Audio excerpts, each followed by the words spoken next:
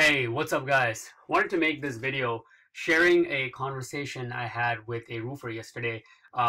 So basically, this guy is pretty much like a savant. We see these in our industries from time to time.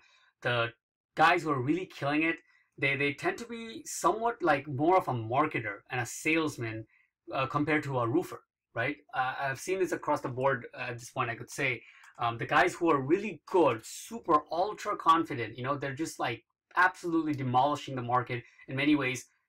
They just happen to come from this whole mindset of marketing. They understand the whole idea of how to invest your money properly in the right places to get back more lead generation, branding, etc., properly, right? So anyways, so this guy has, like a team for social media. He has like SEO going for himself. Not the best, but that's where I was trying to kind of come in, but I don't think it's going to really work. The point is, he does all the right shit. He has like relationships with insurance agents around the area. He does like community events, all kinds of stuff that even we don't really pay mind to because we're in the digital space. But he's killing it in both sides very well and growing his business. And the point of this video is this part where he explained to me this old school technique that works so well for him till this day, and that is door knocking. Door-to-door knocking, right? And he explained to me that this is still one of the best ways to generate business for his leads for his business, etc. And in his and I was questioning, I'm like, how come, right? You are so good at what you do, from online and offline and all these things. Why do you still have reps that go out door knocking? And this is how he explained it to me. He's like, as far as he can see, sales will always be based on emotion. Okay, so I can already tell he's like a student of sales and marketing and stuff, like very passionate about this whole idea of how he generates leads for his business, etc. But the point was, he goes on to say that the fastest way you can get to that no or the yes is to be in front of the person who has the capacities to say yes or no, and that really made sense, right? It's something that we know from before. I've talked about this before, and basically, it comes out to how we play out our sales, right? It's pretty much the same shit in a way, right? The sentiment behind it. When we're emailing our clients, right, the amount of emotion we can invoke is pretty low. That is why, if you want to grow your business, and email marketing is one of the main ways you want to generate your business, in terms of the skill set, like the level of skill you need, it needs to be quite high in the industry, right? So your level, your skill level as an email marketer has to be pretty high to gain traction, to gain customers, gain clients, just using email. Now let's bridge the gap a bit more. Let's say the person's here, and let's bridge it like around halfway. Let's say cold calling. I've said this before. Cold calling just works, right? Because no matter what you do, you don't have to, you bypass all the, oh, did they open it? If they open it, did they click the link? And if they click the link, should I like send an email? And if they reply, then I'll send this. If they don't reply to the email in 2 days, I want to send this. One of the ways to bypass all those things is just calling them. Phone rings, they will talk.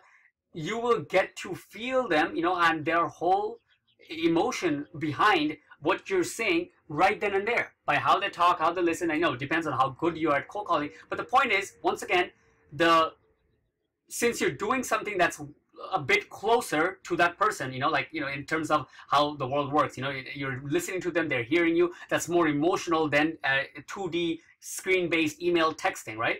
Since you're closing, you're going to need less skill, meaning your skill set, your skill level of being a cold caller across the industry, you could be just average, right? I said this before. I'm not that good at cold calling, right?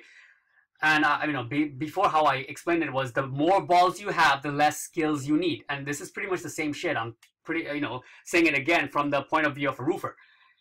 When you're cold calling, it just works because you are bridging the gap to a great distance compared to all the other types of funnel stuff that is out there. If I got a group of people still today, like 5 people were given to me, and I have them for a month, and they want to give me their time and energy to help get more sales, I would, instead of me trying to teach them email and all this stuff and video artists and stuff like that, I would probably just get a good script that I believe in, and I would work with them to hit the numbers, as much calls as we can get every single day, right?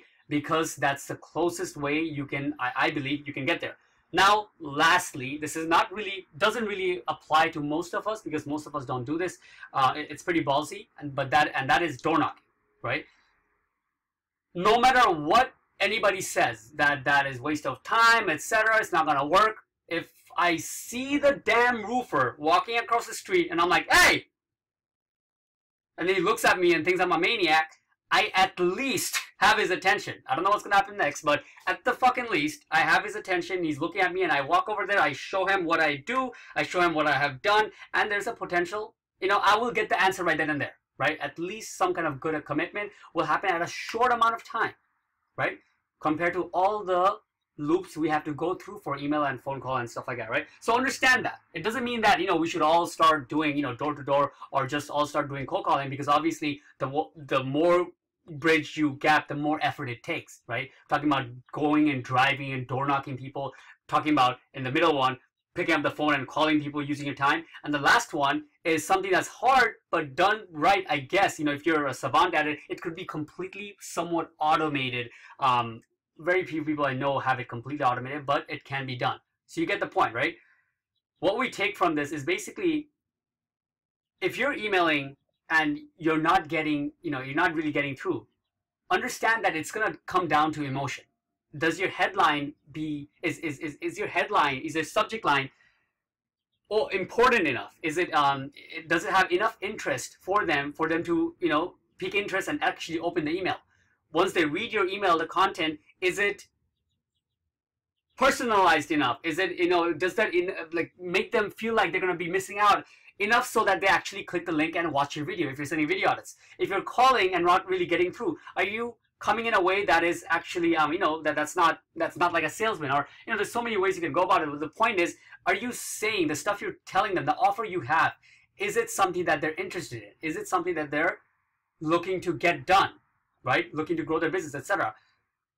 And if you're door knocking, I don't know how many people are doing that. I don't know how that could not work. I mean, if you go the next 2 weeks and if you were to be in a place and you're just door knock 10, 12 roofers or, people in your target market, you just walked up to them every single day. By the end of the week, you're going to know either your offer sucks, however you have laid it out, it either sucks dick, or you're going to get sales. It's just going to be one or the other.